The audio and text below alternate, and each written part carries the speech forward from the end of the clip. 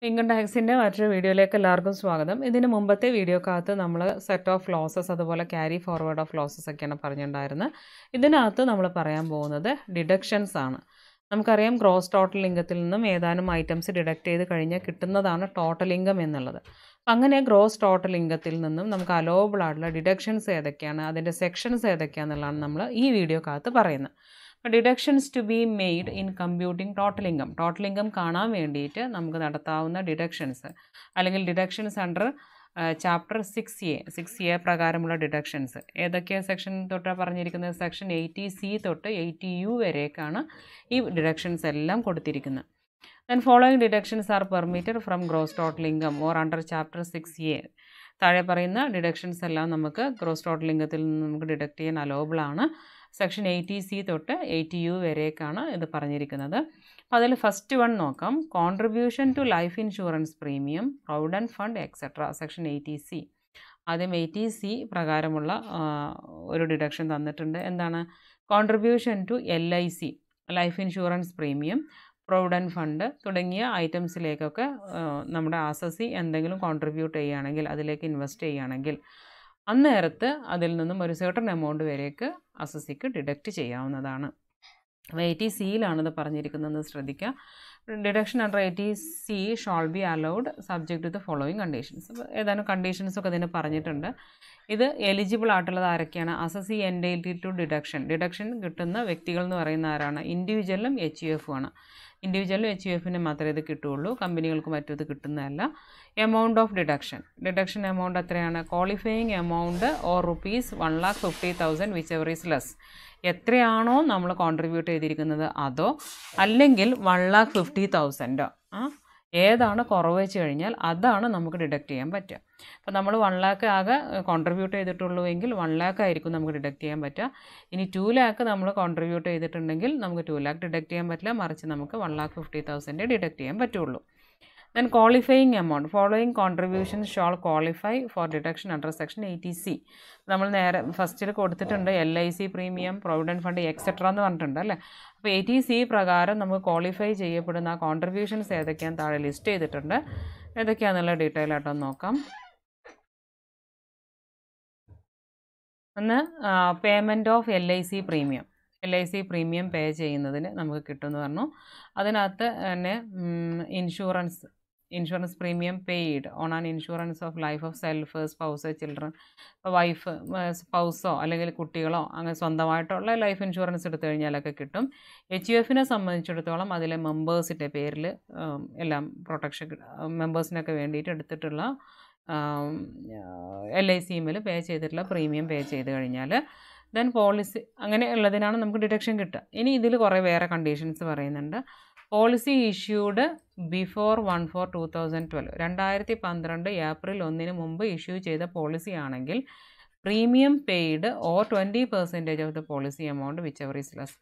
Premium പേ ചെയ്തതോ അല്ലെങ്കിൽ ആ പോളിസി എമൗണ്ടിൻ്റെ 20% എടുത്ത് നോക്കുകയാണെങ്കിൽ ഉണ്ടാകുന്ന സംഖ്യയോ ഇതിലേതാണ് കുറവ് വെച്ച് കഴിഞ്ഞാൽ അതാണ് ഡിഡക്ഷൻ കിട്ടുക.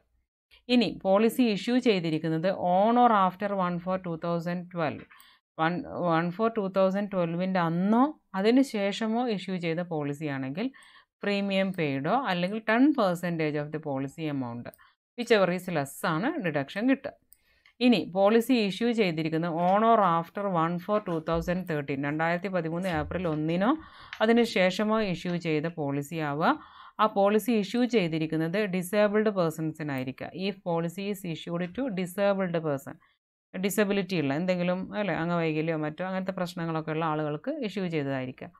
അങ്ങനെയാണെങ്കിൽ അവിടെ പ്രീമിയം പേ ചെയ്തതോ ഓർ 15% ഓഫ് ദി പോളിസി എമൗണ്ടോ ആയിരിക്കും നമുക്ക് അതിൽ ഏറ്റവും ചെറുത് ഏതാണെന്ന് വെച്ചാൽ അതാണ് നമുക്ക് ഡിഡക്ഷൻ കിട്ടുക. അപ്പോൾ 80Cക്കകത്ത് വരുന്ന ഒരൈറ്റമാണ് പേയ്മെൻറ്റ് ഓഫ് LIC പ്രീമിയം എന്ന് പറയുന്നത്. മറ്റൊന്നാണ് contribution made in A provident fund by an employee. Provident fund എന്താണെന്ന് നമ്മൾ salary head പഠിച്ചിട്ടുള്ളതാണ്.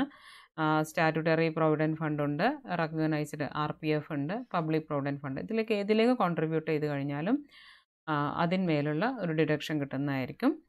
Then contribution made in an approved super ആനുവേഷൻ fund. ഒരു അപ്രൂവ്ഡ് സൂപ്പർ ആനുവേഷൻ ഫണ്ടിലേക്ക് കോൺട്രിബ്യൂട്ട് ചെയ്ത് കഴിഞ്ഞാൽ അത് ഈ സെക്ഷൻ്റെ അണ്ടറിൽ കൺസിഡർ ചെയ്യപ്പെടും. ട്യൂഷൻ ഫീ ഫോർ ചിൽഡ്രൻ, കുട്ടികൾക്ക് ട്യൂഷൻ ഫീ അടച്ചത്, അത് excluding development fees or ഡൊണേഷനായിട്ട് കൊടുത്തതോ development ഫീ ആയിട്ടൊക്കെ കൊടുത്തതാവരുത്. അല്ലാതെ ട്യൂഷൻ ഫീ, പഠനാവശ്യത്തിനുള്ള ട്യൂഷൻ ഫീ കൊടുത്തായിരിക്കണം. അത് സ്കൂളിലേക്കാവാം, കോളേജിലേക്കാവാം, യൂണിവേഴ്സിറ്റിയിലേക്കാവാം. അങ്ങനെ മാക്സിമം എത്ര കുട്ടികൾക്ക്? 2 കുട്ടികൾക്ക് ട്യൂഷൻ ഫീ കൊടുത്തതും നമുക്കിവിടെ കൺസിഡർ ചെയ്യാവുന്നതാണ് 80Cൻ്റെ അണ്ടറിൽ. പിന്നെ വരുന്നത് fixed deposit with a scheduled bank. ഒരു ഷെഡ്യൂൾഡ് ബാങ്കിലുള്ള ഫിക്സഡ് ഡെപ്പോസിറ്റ്. ആ fixed ഡെപ്പോസിറ്റിൻ്റെ period not less than 5 year, 5 കൊല്ലത്തിൽ കുറയാൻ പാടില്ല. അത് മിനിമം 5 വർഷത്തെ പീരീഡിലേക്കെങ്കിലുള്ള ഫിക്സഡ് ഡെപ്പോസിറ്റ് ആയിരിക്കണം. അതിലേക്ക് വല്ല ഫണ്ടും കൊടുത്തിട്ടുണ്ടെങ്കിൽ അത് 80C പ്രകാരം കൺസിഡർ ചെയ്യും. Deposit in 5 years post office time deposit account, 5 വർഷത്തെ പോസ്റ്റ് ഓഫീസ് ടൈം ഡെപ്പോസിറ്റ് അക്കൗണ്ടിലേക്ക് വല്ലതും ഇൻവെസ്റ്റ് ചെയ്തിട്ടുണ്ടെങ്കിൽ അതും ഇത് പ്രകാരം നമ്മൾ കൺസിഡർ ചെയ്യും. Repayment of house building loan വല്ലതും എടുത്ത് അത് റീപേ ചെയ്യുന്നുണ്ടെങ്കിൽ, ആ ലോൺ എമൗണ്ട് റീപേ ചെയ്യുന്നുണ്ടെങ്കിൽ, എനി എമൗണ്ട് റീപെയ്ഡ് പ്രിൻസിപ്പൽ, നമ്മൾ റീപേ ചെയ്യുമ്പോൾ അതിനകത്ത് ഇൻട്രസ്റ്റും വരും, പ്രിൻസിപ്പൽ എമൗണ്ടും വരും. ലോണിലേക്ക് തിരിച്ചടവ് അടക്കുമ്പോൾ അതിൻ്റെ പ്രിൻസിപ്പൽ എമൗണ്ടും പിടിക്കും, കുറച്ച് ഇൻട്രസ്റ്റും പിടിക്കും. ആ പ്രിൻസിപ്പൽ എമൗണ്ട് നമുക്ക് അതിൻ്റെ റീപേയ്മെൻറ്റ് ഇവിടെ കൺസിഡർ ചെയ്യാവുന്നതാണ്. Loan taken from financial institution approved for this purpose. അപ്പോൾ ബിൽഡിംഗ് പർപ്പസിന് തന്നെ ആയിരിക്കണം ഉണ്ടാവുക, ഹൗസ് ബിൽഡിംഗ് ലോൺ ആയിരിക്കണം. അങ്ങനെയുള്ളതിന് പ്രിൻസിപ്പൽ എമൗണ്ട് മേലുള്ള പേയ്മെൻറ്റ് ഡിഡക്റ്റ് ചെയ്യാവുന്നതാണ്. Then purchase of national saving certificate 8th and 9th issue. അപ്പോൾ NSC സർട്ടിഫിക്കറ്റ് വാങ്ങിച്ചിട്ടുണ്ടാവുക, അതിൻ്റെ 8th ഇഷ്യൂ 9th ഇഷ്യൂ വാങ്ങിക്കുമ്പോഴാണ് ഉണ്ടാവുക. അപ്പോൾ അതിനുള്ള ചിലവും ഇവിടെ കൺസിഡർ ചെയ്യും. Interest due on NSC due ആവുന്ന interest, subscription to eligible issue of capital, eligible issue ആയിട്ടുള്ള ക്യാപിറ്റൽ ഇഷ്യൂ, അതിൻ്റെ സബ്സ്ക്രിപ്ഷൻ, അത് വാങ്ങിക്കും ഉണ്ടാകുന്നത്. Subscription two unit linked insurance plan, unit linked insurance പ്ലാനിൻ്റെ എന്നുള്ളൊരു യൂണിറ്റ് വാങ്ങിച്ചു കഴിഞ്ഞാൽ. അപ്പോൾ ഇതൊക്കെ ഈ ഒരു 80Cക്കകത്താണ് consider ചെയ്യപ്പെടുക. Then subscription to any unit of mutual ഫണ്ടിൻ്റെ ഏതെങ്കിലും ഒരു യൂണിറ്റിൻ്റെ സബ്സ്ക്രിപ്ഷൻ. പർച്ചേസ് ഓഫ് ഇൻഫ്രാസ്ട്രക്ചർ ബോണ്ടുകൾ പർച്ചേസ് ചെയ്ത് കഴിഞ്ഞാൽ. Deposit in senior citizen saving scheme 2004 senior citizen saving സ്കീമിൽ ഇൻവെസ്റ്റ് ചെയ്ത് കഴിഞ്ഞാൽ. Deposit in Sukanya Samriddhi account, ഇതിൽ ഇൻവെസ്റ്റ് ചെയ്ത് കഴിഞ്ഞാൽ. അപ്പോൾ ഇങ്ങനെയുള്ള കാര്യങ്ങൾക്കെല്ലാം മാസത്തിൽ ചെലവഴിക്കുന്ന തുക ഡിഡക്റ്റബിളാണ്. അത് സെക്ഷൻ 80C പ്രകാരമുള്ള ഡിഡക്ഷനാണ്. പക്ഷേ ഇതെല്ലാം കൂടെ കൂട്ടിയാലും മാക്സിമം എത്ര ഉണ്ടാവാൻ പാടുള്ളൂ? 1,50,000 റുപ്പീസേ വരാൻ പാടുള്ളൂ. അതിലപ്പുറത്തേക്ക് ഉണ്ടാവില്ല. ഇതെല്ലാം കൂടെ കൂട്ടുമ്പോൾ ഒരു 10 ലക്ഷം ഉണ്ടെങ്കിൽ അതൊന്നും അയാൾക്ക് ഡിഡക്റ്റ് ചെയ്യാൻ പറ്റില്ല. 1,50,000 അല്ലെങ്കിൽ അയാൾ അടച്ച തുകയോ ഏതാ കുറവ് വെച്ച് കഴിഞ്ഞാൽ അതാണ് ഡിഡക്റ്റ് ചെയ്യാൻ പറ്റുക. 80C പ്രകാരമുള്ള കാര്യങ്ങളാണ് പറഞ്ഞത്. രണ്ടാമത്തെ ഡിഡക്ഷനാണ് സെക്ഷൻ 80CC പ്രകാരം കോൺട്രിബ്യൂഷൻ ടു പെൻഷൻ ഫണ്ട്. ഇത് ആർക്കൊക്കെയാണ് ഇത് എലിജിബിലിറ്റി ഉള്ളതെന്നൊക്കെ നോക്കാം. അസസി എന്ന് പറയുന്നത് ഇവിടെ ഇൻഡിവിജ്വലാണ്. എലിജിബിലിറ്റി, അതായത് ഇൻഡിവിജ്വലിന് മാത്രമേ കിട്ടുകയുള്ളൂ. എലിജിബിലിറ്റി എന്ന് പറയുന്നത് ഈ പെൻഷൻ ഫണ്ടിലേക്ക് contribute ചെയ്തവർക്കാണ്. Then amount of deduction എത്രയുണ്ട്? എമൗണ്ട് കോൺട്രിബ്യൂട്ടഡ്, കൊടുത്ത എമൗണ്ടോ or ₹1,50,000 which ever is less. 1,50,000 അല്ലെങ്കിൽ കോൺട്രിബ്യൂട്ട് ചെയ്ത എമൗണ്ടോ ഏതാ കുറവ് വെച്ച് കഴിഞ്ഞാൽ അത്രയാണ് ഡിഡക്ഷൻ കിട്ടുക. അപ്പോൾ സെക്ഷൻ 80CC പ്രകാരം കോൺട്രിബ്യൂഷൻ ടു പെൻഷൻ ഫണ്ടാണ് വരുന്നത്. അതിലേക്ക് ഇൻഡിവിജ്വലിന് മാത്രമേ കിട്ടുകയുള്ളൂ. ഇൻഡിവിജ്വൽ മാത്രമേ അതിന് എലിജിബിൾ ആവുകയുള്ളൂ. 1,50,000 കോൺട്രിബ്യൂട്ട് ചെയ്ത എമൗണ്ടോ ഏതാ കുറവ് വെച്ച് കഴിഞ്ഞാൽ അത് ഡിഡക്ഷൻ കിട്ടും. Then contribution to pension scheme of central ഗവൺമെൻറ്റിൻ്റെ പെൻഷൻ സ്കീമിലേക്കുള്ള കോൺട്രിബ്യൂഷൻ സെക്ഷൻ 80CCD. അപ്പോൾ ഇത് പ്രകാരം നോക്കുക ആരൊക്കെയാണ് എലിജിബിൾ എന്നുള്ളത്. ഇൻഡിവിജ്വലിന് തന്നെയാണ് എലിജിബിലിറ്റി. ഈ ഒരു ഫണ്ടിലേക്ക് കോൺട്രിബ്യൂട്ട് ചെയ്തവർക്ക്, അതായത് സെൻട്രൽ ഗവൺമെൻറ്റിൻ്റെ pension സ്കീമിലേക്ക് contribute ചെയ്തവർക്കാണ്. Amount of deduction എന്ന് പറയുന്നത് amount contributed by the employee ഇതിലേക്ക് ഇൻവെസ്റ്റ് ചെയ്ത എമൗണ്ട് എത്ര വെച്ചാൽ അതോ ഓർ 10% ഓഫ് ദി സാലറി, അയാളുടെ സാലറിയുടെ 10% വിച്ച് എവർ ഈസ് ലെസ്, ഏതാണ് കുറവ് വെച്ച് കഴിഞ്ഞാൽ അതാണ് ഡിഡക്ഷൻ കിട്ടുക. ഇതിലേക്ക് വേറെ പലരുടെയും കോൺട്രിബ്യൂഷൻ വരുന്നുണ്ട്. മറ്റൊന്ന് വരുന്നത് amount contributed by the employer contribute ചെയ്ത എമൗണ്ട് ഉണ്ടെങ്കിൽ അതോ അല്ലെങ്കിൽ 10% of സാലറിയോ which ever is less, അതും ഇവിടെ കൺസിഡർ ചെയ്യും. കൂടാതെ സെൻട്രൽ ഗവൺമെൻറ്റിൻ്റെ കോൺട്രിബ്യൂഷനും ഉണ്ടായിരിക്കും. Amount contributed by central government or 14% of salary, whichever is less. അപ്പം എംപ്ലോയീൻ്റെ കോൺട്രിബ്യൂഷനോ അല്ലെങ്കിൽ സാലറിൻ്റെ 10%, പിന്നെ അതുപോലെ എംപ്ലോയറുടെ കോൺട്രിബ്യൂഷനോ അല്ലെങ്കിൽ സാലറിൻ്റെ 10%, ഏതാ കുറവ് വെച്ചാൽ അതും, സെൻട്രൽ ഗവൺമെൻറ്റിൻ്റെ കോൺട്രിബ്യൂഷനോ 14% സാലറിയോ ഏതാ കുറവ് വെച്ച് കഴിഞ്ഞാൽ അതും. ഇത്രയും 3 തരത്തിലുള്ള കോൺട്രിബ്യൂഷൻസ് ഈ സെക്ഷൻ പ്രകാരം കൺസിഡർ ചെയ്യപ്പെടുകയും നമുക്ക് ഡിഡക്റ്റ് ചെയ്യുകയും ചെയ്യാവുന്നതാണ്. സെൻട്രൽ ഗവൺമെൻറ്റിൻ്റെ പെൻഷൻ ഫണ്ട് സ്കീമിലേക്ക് ആയിരിക്കണം എന്ന് മാത്രം. Then aggregate amount of deduction. നാലാമത്തെ ഡിഡക്ഷൻ പറയുന്നത് സെക്ഷൻ 80CCE പ്രകാരമാണ്. അഗ്രഗേറ്റ് എമൗണ്ട് ഓഫ് ഡിഡക്ഷൻ എന്നാണ് പറയുന്നത്. അതായത് മേൽ പറഞ്ഞ 3 ഹെഡുകളിലുമായിട്ട് നമുക്ക് കിട്ടാവുന്ന ഡിഡക്ഷൻ്റെ മാക്സിമം എമൗണ്ട് ആണ് ഇവിടെ പറയുന്നത്. The aggregate amount of deduction under section 80C, section 80CCC and subsection 1 of section 80CCD shall not exceed rupees 1,50,000. നമ്മൾ മൂന്നിലും പല പല എമൗണ്ടുകൾ പറഞ്ഞു. ഈ 3 സെക്ഷനുകളുമായിട്ട് ആ അസസിക്കുള്ള മുഴുവൻ സംഖ്യയും കൂട്ടിക്കഴിഞ്ഞാൽ അത് 1,50,000 കൂടാൻ പാടില്ല. ഓരോന്നിനകത്ത് അങ്ങനെ ഒരു ലിമിറ്റ് പറഞ്ഞെങ്കിൽ കൂടിയും ഈ 3 സെക്ഷനുകളിലായിട്ടും ഇൻവെസ്റ്റ്മെൻറ്റ് വരുന്ന ഒരു അസസിയെ സംബന്ധിച്ചിടത്തോളം ഈ 3 സെക്ഷനുകളിലുള്ള അയാളുടെ എമൗണ്ട് കൂട്ടിക്കഴിഞ്ഞാൽ അത് 1,50,000 കൂടാൻ പാടില്ല. ഉണ്ടെങ്കിൽ 1,50,000 കിട്ടുള്ളൂ, അല്ലെങ്കിൽ അയാൾക്ക് എത്രയാണ് എമൗണ്ട് ഉള്ളത് അതാണ് കിട്ടും. Then contribution to pension fund is eligible for additional deduction of rupees 50,000. അപ്പോൾ നമ്മൾ പെൻഷൻ ഫണ്ടിലേക്കുള്ള കോൺട്രിബ്യൂഷൻ്റെ കാര്യത്തിൽ പക്ഷേ ഒരു അഡീഷണൽ ഡിഡക്ഷനും കൂടെ നമുക്ക് കിട്ടുന്നുണ്ട്. 50,000 രൂപേൻ്റെ ഒരു അഡീഷണൽ ഡിഡക്ഷൻ, ഈ 1,50,000 പുറമെ ഒരു 50,000 അഡീഷണൽ ഡിഡക്ഷനും കൂടെ കിട്ടുന്നുണ്ട്. The amount contributed by the employer in pension scheme. Pension സ്കീമിലേക്ക് എംപ്ലോയറുടെ contribution വല്ലതും ഉണ്ടെങ്കിൽ shall not be included in rupees 1,50,000 limit. നമ്മൾ ഈ 1,50,000 ലിമിറ്റ് കാണുമ്പോൾ ആ ലിമിറ്റിലേക്ക് എംപ്ലോയറുടെ കോൺട്രിബ്യൂഷനെ കൺസിഡർ ചെയ്യില്ല. അതിനെ കൂട്ടാതെ ബാക്കിയുള്ളവരുടെ എമൗണ്ട് എടുത്തിട്ടാണ് 1,50,000 നമ്മൾ കാണും. അപ്പോൾ ഒരു അഡീഷണൽ 50,000 പെൻഷൻ ഫണ്ടിലേക്ക് കോൺട്രിബ്യൂഷൻ അവർക്ക് കൊടുക്കുന്നുണ്ട്. അല്ലാതെ 1,50,000 വരേക്കുള്ളൂ. പിന്നെ എംപ്ലോയറുടെ കോൺട്രിബ്യൂഷൻ എടുക്കില്ല ഈ 1,50,000 കാൽക്കുലേറ്റ് ചെയ്യാൻ എന്നാണ് പറഞ്ഞത്. ദെൻ 5ാമത്തെ അത് നോക്കാം. Payment of medical health insurance premium. Medical health insurance premium അടച്ചു കഴിഞ്ഞാൽ ഡിഡക്ഷൻ കിട്ടും. സെക്ഷൻ എത്രയാണ്? 80D. സെക്ഷൻ 80D പ്രകാരമാണ് പറഞ്ഞിരിക്കുന്നത്. ഇവിടെ അസസി ആരൊക്കെയാണ്? അസസി എന്ന് പറയുന്നത് ഇൻഡിവിജ്വലും HUF ആവാം.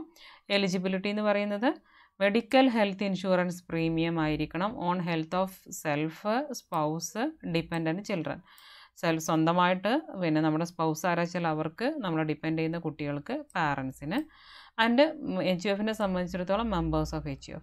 ഇത്രയും വ്യക്തികൾക്കെടുത്ത് ഇൻഷുറൻസ് പ്രീമിയം ആകുമ്പോഴാണ്, ഇൻഷുറൻസ് ആവുകയും അതിന് പ്രീമിയം അടക്കുകയും ചെയ്യുമ്പോഴാണ് അത് എലിജിബിൾ ആവുന്നത്. ദെൻ മോഡ് ഓഫ് പേയ്മെൻറ്റ് എങ്ങനെയാണ്? പേയ്മെൻറ്റിൻ്റെ രീതി എന്ന് പറയുന്നത് any mode of payment other than cash. Cash അല്ലാതെ വേറെ ഏത് രൂപത്തിലും ആവാം ഇതിൻ്റെ പേയ്മെൻറ്റ്. അപ്പോൾ ക്യാഷ് രൂപത്തിൽ പേ ചെയ്തതിൻ്റെ ഡിഡക്ഷൻ കിട്ടില്ല എന്ന് മനസ്സിലാക്കുക. ദെൻ എമൗണ്ട് ഓഫ് ഡിഡക്ഷൻ എത്രയാണ്? For self, spouse, children. സ്വന്തമായിട്ടും പിന്നെ കുട്ടികൾക്കും വൈഫോ അല്ലെങ്കിൽ ഹസ്ബൻഡോ ആരാച്ചാൽ അവർക്കുമാണ് എടുക്കുന്നതെങ്കിൽ പ്രീമിയം പേ ചെയ്തതോ or rupees 25,000 which ever is less. അടച്ച പ്രീമിയോ അല്ലെങ്കിൽ 25,000 ഏതാ കുറവ് വെച്ച് കഴിഞ്ഞാൽ അത് ഡിഡക്ഷൻ കിട്ടും. അതുപോലെ പാരൻസിന് എടുത്തതാണെങ്കിൽ അഡീഷണൽ, പാരൻസും കൂടെ ഉണ്ടെങ്കിൽ ഈ ആദ്യം പറഞ്ഞതിന് പുറമെ അഡീഷണൽ ആയിട്ടൊന്നും കൂടെ കിട്ടും. അഡീഷണൽ റുപ്പീസ് 25,000 കൂടെ എലിജിബിൾ ആയിരിക്കും. പ്രീമിയം പെയ്ഡോ 25,000 ഏതാ കുറവ് വെച്ച് കഴിഞ്ഞാൽ അത് കിട്ടും. ഇവിടെ പറയുന്നുണ്ട് which ever is less. Then if any one of them is A senior citizen. അപ്പോൾ വീട്ടിലൊരു സീനിയർ സിറ്റിസൺ ഉണ്ടെന്ന് വെക്കുക, പാരൻറ്റിൽ ഒരാൾ സീനിയർ സിറ്റിസൺ ആയിട്ടുണ്ട് എങ്കിൽ rupees 50,000 is eligible instead of rupees 25,000. അന്നേരത്ത് ഈ 25,000 ലിമിറ്റ് അവിടെ ഇല്ല, അതിനകരം 50,000 ലിമിറ്റ് ആയിരിക്കും കിട്ടുക. ഇതാണ് ഒരു ഇൻഡിവിജ്വലിനെ സംബന്ധിച്ചുള്ള കേസ്. ഫോർ മെമ്പേഴ്സ് ഓഫ് HUFനെ സംബന്ധിച്ചിടത്തോളം premium പെയ്ഡോ 25,000 which ever is less ആയിരിക്കും കൺസിഡർ ചെയ്യപ്പെടുക. ഇനി ഒരു മെമ്പർ ആരെങ്കിലും സീനിയർ സിറ്റിസൺ ആയിട്ട് ആ HUFൽ ഉണ്ടെങ്കിൽ 50,000 ആയിരിക്കും 25,000 പകരമുള്ള ലിമിറ്റ്. അപ്പോൾ ഇങ്ങനെയാണ് മെഡിക്കൽ ഹെൽത്ത് ഇൻഷുറൻസ് പ്രീമിയവുമായി ബന്ധപ്പെട്ട് പറയാനുള്ളത്. സെക്ഷൻ 80Dയിലാണ് ഇത് പറഞ്ഞിരിക്കുന്നത്. Then deduction in respect of maintenance including medical treatment of A dependent disabled relative. Dependent ആണ്, നമ്മളെ ഡിപ്പെൻഡ് ചെയ്ത് നിൽക്കുന്ന, അതായത് അസസീനെ ഡിപ്പെൻഡ് ചെയ്ത് നിൽക്കുന്ന ആളാണ്, പോരാത്തിന് ഡിസേബിൾഡ് ആണ് അല്ലേ, വൈകല്യം എന്തെങ്കിലും ഉള്ള ആയിരിക്കും, അങ്ങനെയുള്ള ഡിസേബിൾഡ് ആണ് റിലേറ്റീവ്. അവരുടെ മെഡിക്കൽ ട്രീറ്റ്മെൻറ്റ് അടക്കം, അവരെ മെഡിക്കൽ ട്രീറ്റ്മെൻറ്റ് നടത്തണം, അവരെ മെയിൻ്റനൻസ്, അവരെ വളർത്തൽ, അങ്ങനെയുള്ള കാര്യങ്ങൾ ഇതുമായി ബന്ധപ്പെട്ടുകൊണ്ടുള്ളൊക്കെ ഡിഡക്ഷൻസ് കിട്ടും. ആ ഡിഡക്ഷൻ സെക്ഷൻ 80DDക്കകത്താണ് പറഞ്ഞിരിക്കുന്നത്. അപ്പോൾ ഇത് ആർക്കൊക്കെയാണ്? റെസിഡൻറ്റ് ഇൻഡിവിജ്വലിനും HUFനുമാണ് കിട്ടുക.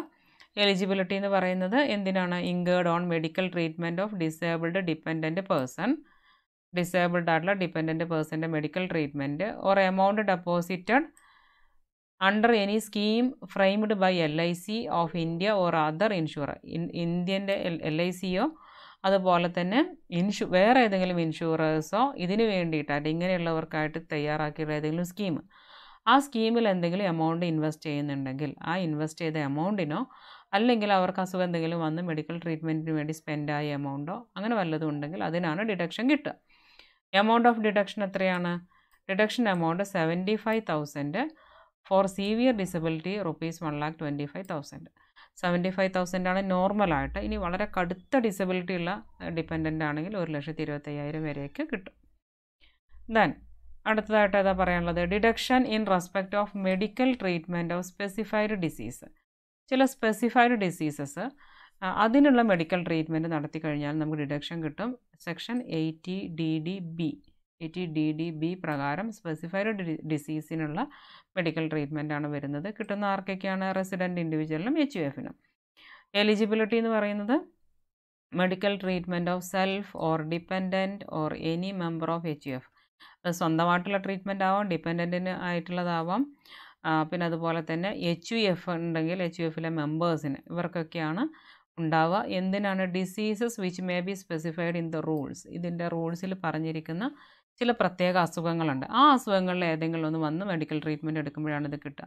അത് കുറച്ച് സീവിയർ ആയിട്ടുള്ള അസുഖങ്ങളൊക്കെയാണ്. അപ്പോൾ ക്യാൻസർ അങ്ങനെയുള്ള അസുഖങ്ങളൊക്കെ ട്രീറ്റ്മെൻറ്റിനൊക്കെയാണ് ഇത് ലഭിക്കുക. അപ്പോൾ amount of deduction, amount paid or ₹40,000 which ever is less. അടച്ച തുകയോ 40,000 ഏതാ കുറവ് വെച്ച് കഴിഞ്ഞാൽ അത് കിട്ടും. ഇനി സീനിയർ സിറ്റിസൺ ആണെങ്കിലോ amount paid or ₹1,00,000, amount pay ചെയ്തതോ 1,00,000 വിച്ച് എവർ ഈസ് ലെസ്, അതിലേതാ കുറവ് വെച്ച് കഴിഞ്ഞാൽ അത് കിട്ടും. Any amount received from an insurance company it shall be deducted and balance shall be allowed. ഇനി ഇതിന് വേണ്ടിയിട്ട് വല്ല ഇൻഷുറൻസ് ഒക്കെ എടുത്തിട്ടുണ്ട്, എന്നിട്ട് അസുഖം വന്ന് ട്രീറ്റ്മെൻറ്റ് നടത്തിയപ്പോൾ ഇൻഷുറൻസ് കമ്പനിയിൽ നിന്ന് ക്യാഷ് കിട്ടി, അങ്ങനെയെങ്കിൽ ആ സംഖ്യ, ആ ഇൻഷുറൻസ് കമ്പനിയിൽ നിന്ന് കിട്ടിയ എമൗണ്ട് ലെസ് ചെയ്ത് ബാക്കി വല്ലതും ഉണ്ടെങ്കിൽ, വീണ്ടും എക്സ്പെൻസ് ഉണ്ടെങ്കിൽ അത് മാത്രമേ നമുക്ക് ഇത് പ്രകാരം ഡിഡക്റ്റ് ചെയ്യാൻ പറ്റുള്ളൂ.